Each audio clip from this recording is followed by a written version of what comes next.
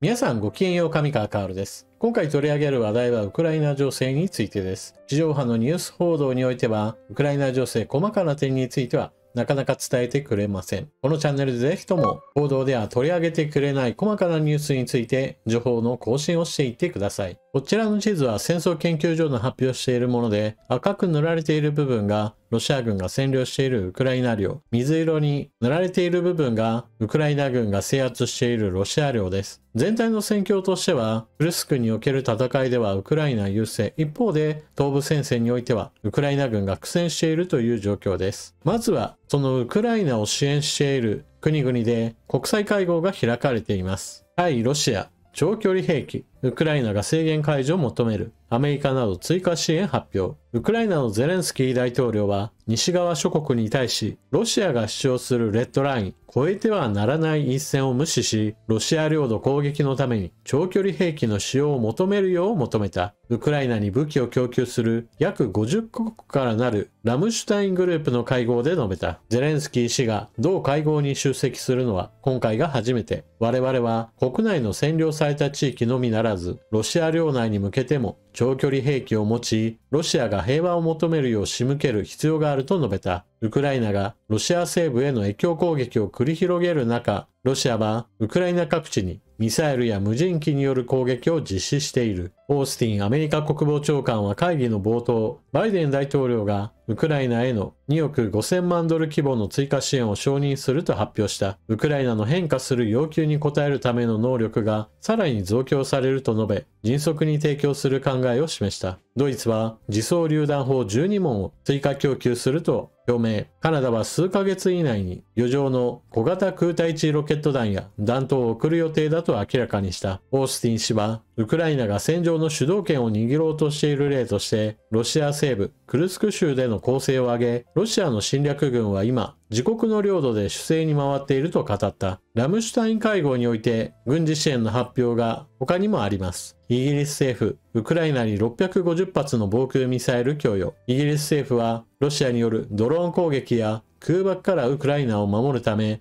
日本円で約300億円相当の防空用ミサイル650発を供与すると発表した。左が今回供与すると発表されたライトウェイトマルチロールミサイルという紹介がされている防空用ミサイル。マッハ 1.5 で飛び、射程範囲は6キロ。いわゆる攻撃用の兵器ではありません。ロシアは先週、対ウクライナ戦争で最大となる空爆を実施した。ウクライナはミサイルやドローン攻撃から自国を守るため、防空支援の強化を繰り返し要請している。今回のミサイル供給は、ヒーリーイギリス国防相がドイツにあるラムシュタインで開催された会合に出席した際に発表された。イギリス国防省は、ウクライナへの援助物資の迅速な提供という新政権の公約に基づき、今回発表したミサイルの最初の一弾を年末までに到着させる予定だと述べた。ヒーリー氏は声明で、この新たな取り組みは、ウクライナの防空体制を強化すると述べた。ラムシュタイン会合は、軍事支援を行う国々が集まって何を支援するか、どのぐらいの量を引き渡すかといったことをある程度協議する場だと言われています。そこにゼレンスキー大統領が初めて出席し、少しでも早く、そしてより多くのものを支援してほしいと訴えかけています。しかし、今回最初の記事と後に続くイギリスの記事2つを取り上げましたが、ゼレンスキー大統領としてはかなり不満に思うような会合となっているでしょう。特にイギリスが供与を発表した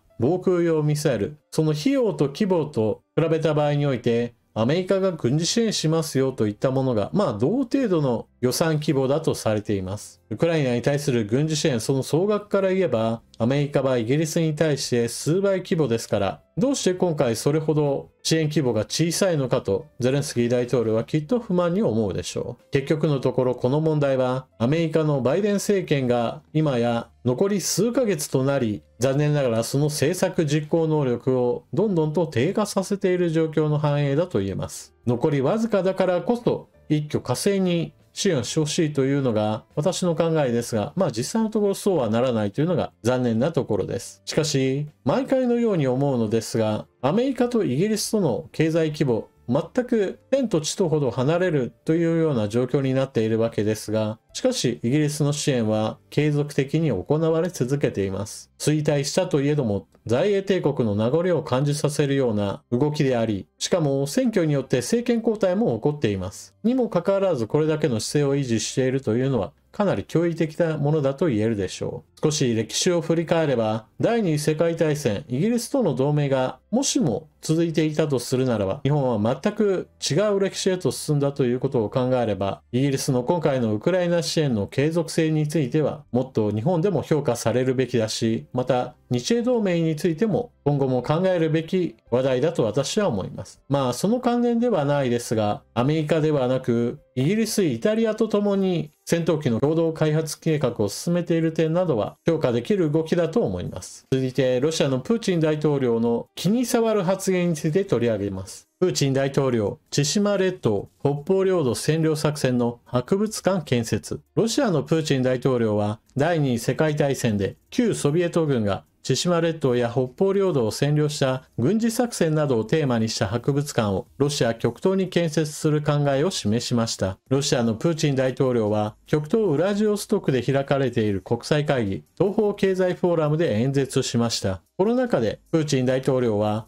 第二次世界大戦で旧ソビエト軍が千島列島や北方領土を占領した軍事作戦などをテーマにした博物館をロシア極東に建設する考えを示した上で、第二次世界大戦における最後の戦いの一つとなった軍事作戦の記憶を風化させないよう指示したと述べました。その上で、この戦いは難攻不落と思われていた敵の要塞を粉砕した兵士たちの勇気の象徴だとして、返事の一部は旧日本軍と戦った兵士を称えるものになるという考えを示しました。旧ソビエト軍は第二次世界大戦で日本が降伏した直後の1945年8月18日に千島列島に侵攻し、特に北部にあるシュムシュ島では武装解除を進めていた旧日本軍の守備隊との激しい戦闘で双方に多くの死者が出ました。日本で終戦の日として制定されている日は8月15日です。しかし、ソ連軍の侵攻は8月15日よりも後の出来事です。当時、千島列島や樺太における日本軍は終戦の知らせを受けて武装解除の作業に入っていました。ところがソ連軍の攻撃にあったことから8月15日以降もこれらの地で戦闘が継続されることとなったのです。しかもソ連軍の狙いとしてはこの地域における日本軍をさっさと片付けて北海道についても占領しようと目論んでいました。ところが現地日本軍の一部部隊が猛烈に抵抗することによってソ連側の目論みを遅らせることに成功。さらにアメリカもソ連に対する圧力をかけて北海道侵攻といったものを思いとどまらせることになりました。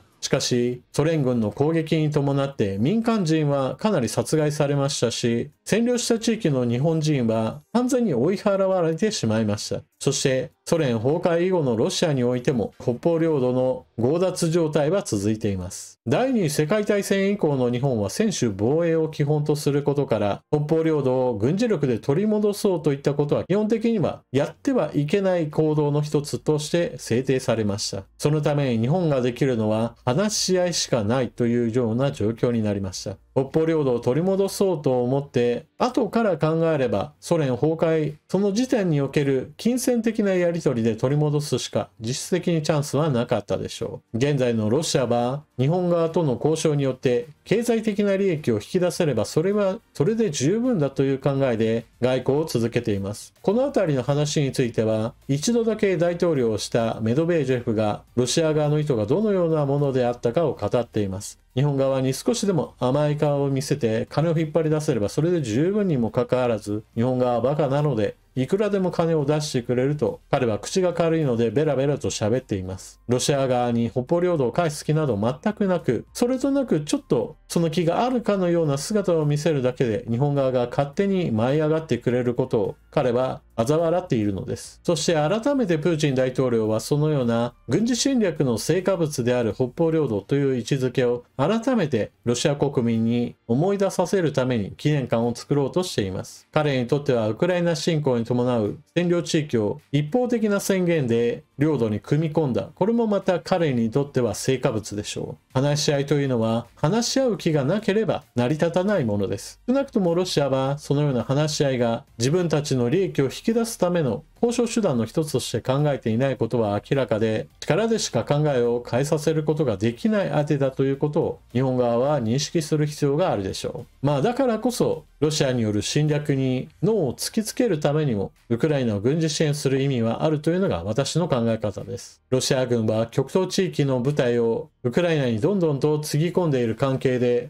この地域における部隊はもはや海軍艦艇しかないような状況です。全く違う世界線であれば日本軍が動いてもおかしくないような状況にもかかわらず、全くガラ空きにしているのは結局のところ、現在の日本が決して他の国に手を出さないということを今のロシアが分かっているからです。軍事力を背景に持たない外交というのがどれだけみすぼらしいものであるかといったことを私たちは自覚しなければなりません。最後に戦況報告。クルスク州における戦い。ウクライナ軍は若干スジャの町から東へと制圧地域を拡大しました。一方でロシア軍はまだまだかき集められた部隊が一つの軍隊としての活動が取れておらず、それぞれの部隊が点でバラバラに戦闘しているような状況のようです。この混乱状態というか、統制の取れていない状態というのは、時間が経ってはある程度解決されると見られますが、プーチン大統領の関心はウクライナの東部戦線にあり、まだまだこの地域におけるロシア軍は統一した動きは取れないでしょう。続いて東部戦線。これまではアウディーイカ戦域といった形で紹介してきましたが、